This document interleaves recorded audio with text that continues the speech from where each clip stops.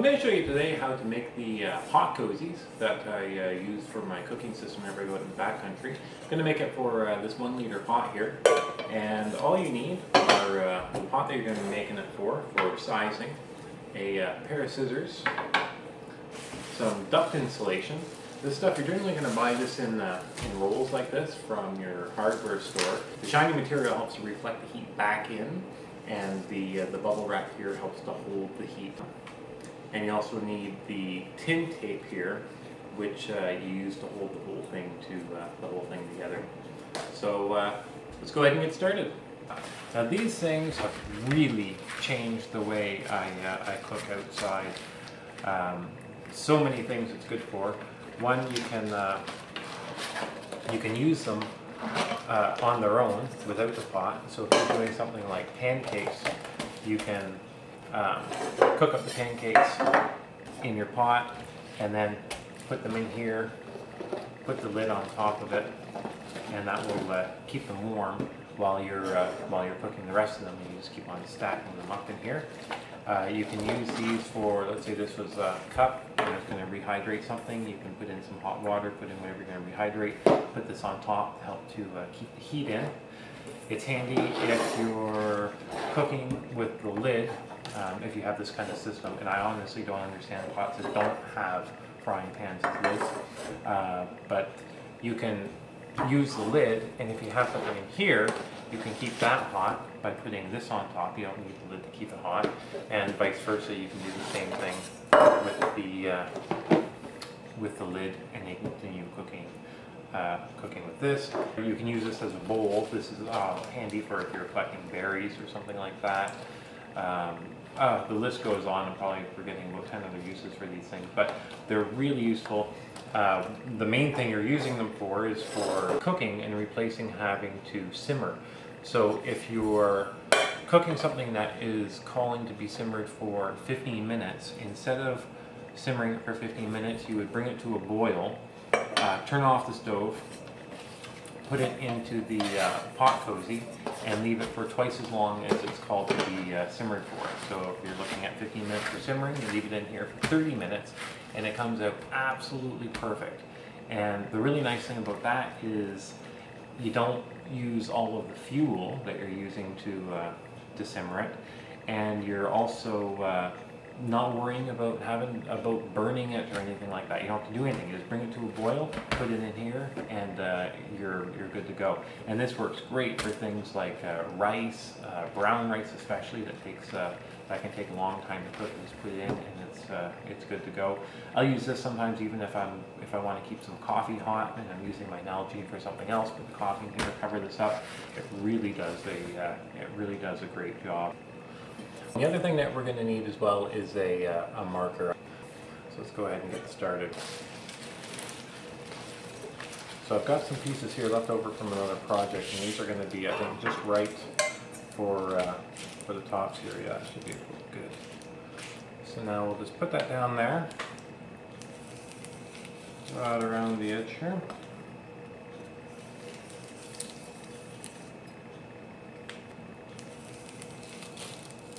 You may need to do a little bit of adjustments here as you go. Once you get them out, just sizing them just so. We'll go ahead and make the bottom section first, and then we'll make the top, and that way we'll get the fit just right. Now we're going to be taping, we're going to be putting this along like this. So it's not going to, this isn't going to be on the bottom like this. It's going to be like that. So this is going to be the exact dimensions of the inside. I think what we're going to do is we're going to shave a little bit off of this. So we'll just make a small adjustment here. It's just kind of sizing as you go. You can eyeball it and dry fit it. There. Yeah, that looks about right there.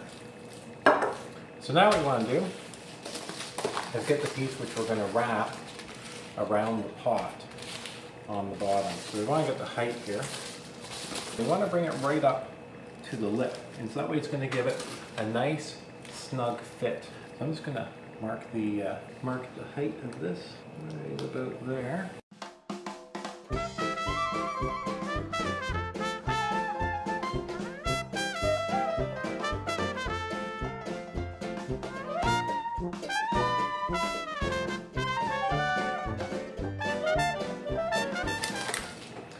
Okay, let's see how we're looking now.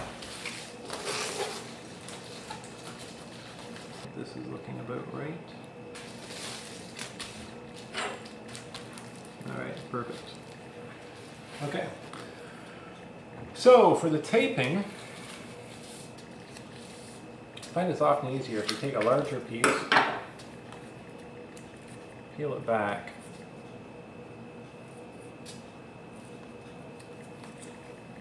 now be careful because this is going to really snap back here. You don't want to get caught up in itself. And then I'll take this and I'll just pin it on something, like on the edge of the table, and then just cut off the pieces as I need them here. I'm going to do that right here. So right now, I just want to tack this in place. And this is about where we want it here. I'm just going to put a strip across there. Just hold that where we want it. And on the bottom here, and just keep them on my fingers and then put them here on each side. Again, just to hold it in place while I'm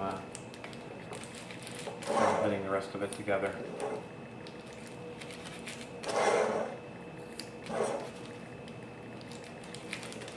There we go. This one here has a little section for the pot holder, so I cut that out of the bottom section here, and I'll do that now, and that way I'll get a better feel for the snugness of the fit.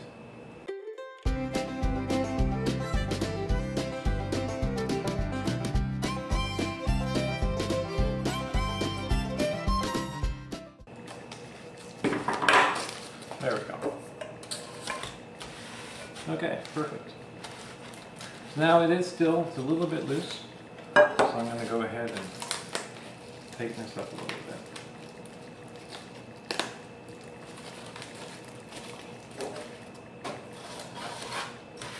There we go. That's giving a little bit of a better feel here. Again, you don't want it too tight. You want it to be able to slip in pretty snug, but you don't want to have any problems getting it out. So now we can actually start putting this guy together a little more solid.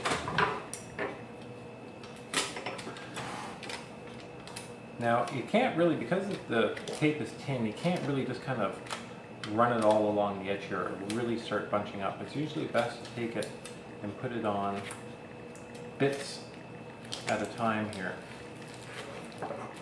like that.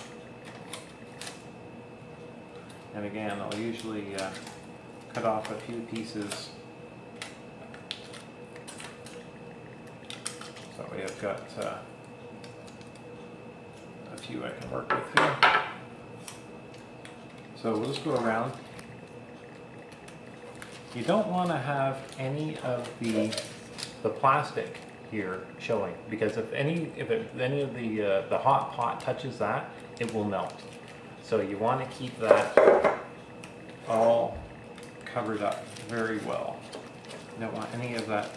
You don't want any of that showing.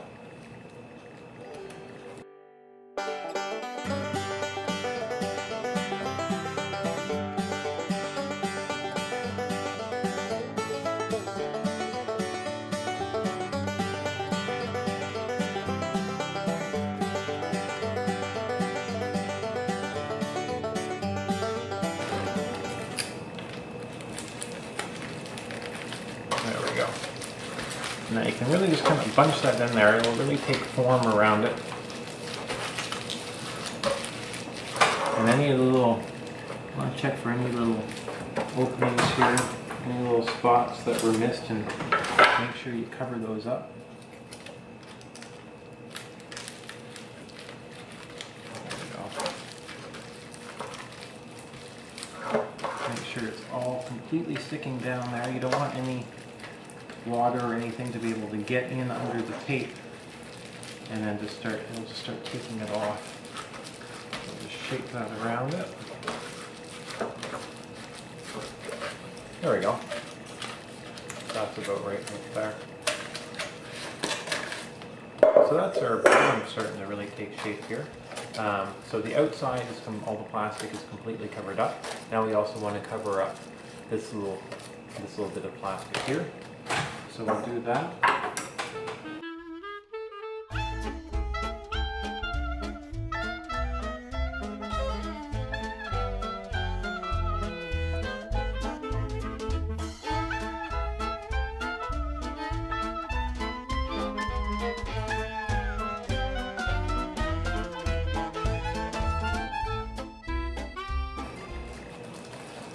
Alright, looking good.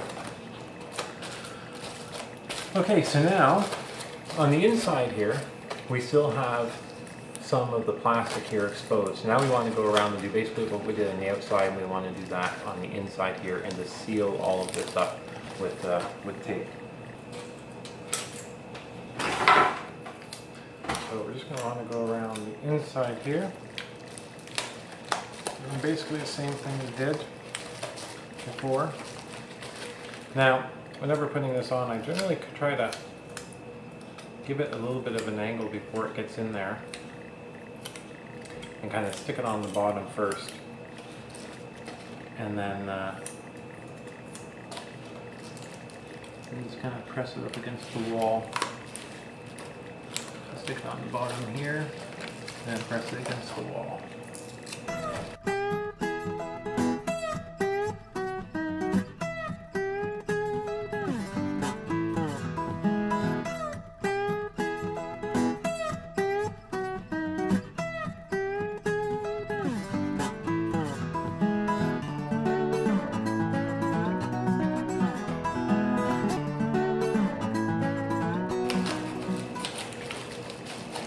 Alright, there we go. So all the tape's in place. I don't know if you can see here, but where the tape isn't really quite making a connection, you really gotta make sure you really push that down and make sure it's got a really nice adhesion to the plastic all the way around.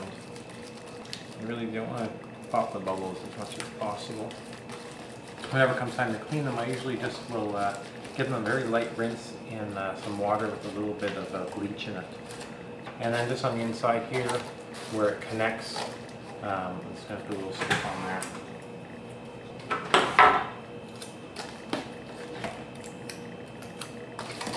And let's get that right there. Like so. And a little bit to the outside, in the same spot.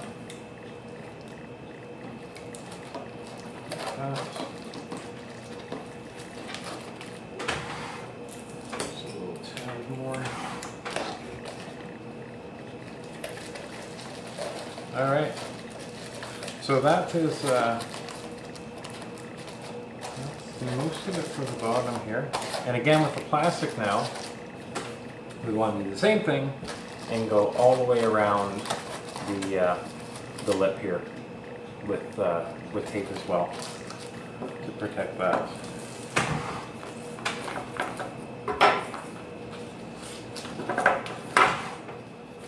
Now for here you can go with a little bit of longer pieces, because you can kind of straighten it up as you go. And we'll just make our way around.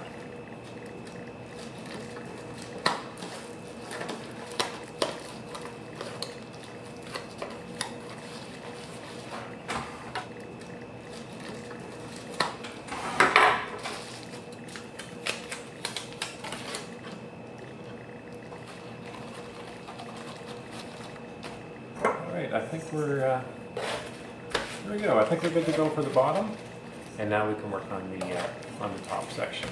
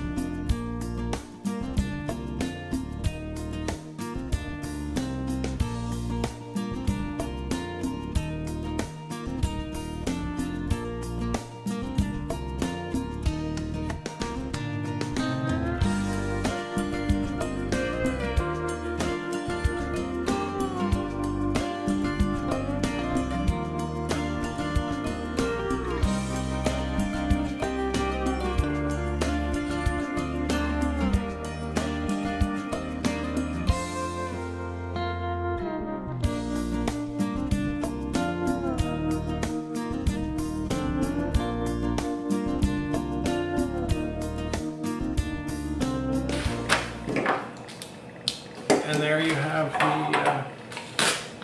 the finished product.